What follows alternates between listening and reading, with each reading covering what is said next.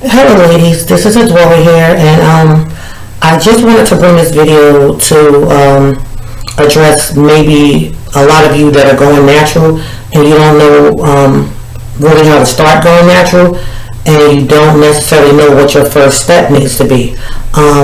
Basically the first step in going natural is you stop getting relaxers.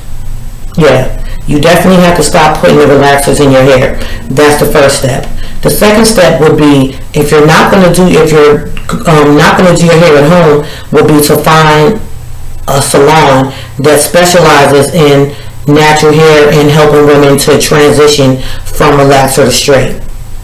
I'm sorry, from relaxer to natural.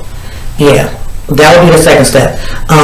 Third is, if you are trying to go natural on your own, it's very, I'm just going to keep it real with you. It's very, very, very hard to try to maintain your hair, yourself at home, because a lot of the products that you're going to need, you're not going to be able to purchase those products because of the fact that you don't have a license. As far as like the reconstruction treatments that I'm always speaking about, now there are a lot of natural things that you can do to the hair to help preserve the relaxed hair that's going to be on the ends of your hair, which is over a period of time is going to be really, really thin. You can do egg and mayonnaise treatments.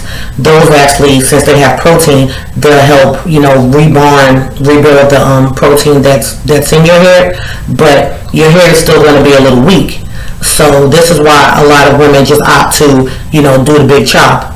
But if you have a salon in your area that actually specializes in helping you transition, helping you maintain strong natural hair, then I would suggest that you go there.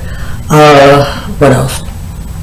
Okay, a lot of women want to put braids in their hair. Now braids are fine, but you do have to necessarily keep in mind that if you have thick roots and your ends are really, really, really fragile, by the time you take those braids out, more than likely your relaxed hair is probably going to pop off, depending on how fragile it is. Because anytime that something is fragile, the more tension that you put on anything that's fragile is prone to break and pop.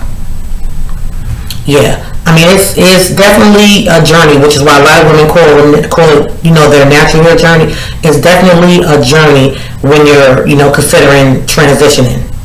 So like I said, you can try to do it on your own, but it's definitely hard and I'm not speaking for everyone. I mean, I'm quite sure there's a lot of women out there that you guys have transitioned yourself and your hair didn't pop off. More than likely, you probably just had strong hair, were probably eating healthy, taking vitamins, so on and so forth. But with that being said, it's definitely, difficult to try to transition out of a relaxer by yourself. So with that being said, I hope this helped. If it didn't help, I do apologize. I'm not speaking for everyone. These are just my opinions. But with them being my opinion, with those being my personal opinions, I am a licensed cosmetologist that has been practicing for 20 years. So I think I have a good idea of what I'm talking about. If you guys have any questions, leave them in the comments box and I will definitely answer as many as I can. If you haven't subscribed to my channel is Nappy to Straight.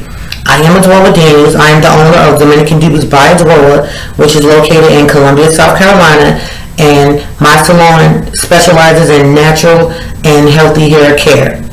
And I transition women from the relaxer every single day. Okay? I do have a website. All of my information is in the About Me section. So you guys just click on that and see what I have to offer. And like I said, if you have any questions, I'm definitely here to answer them. Okay? Hope you guys have a great day.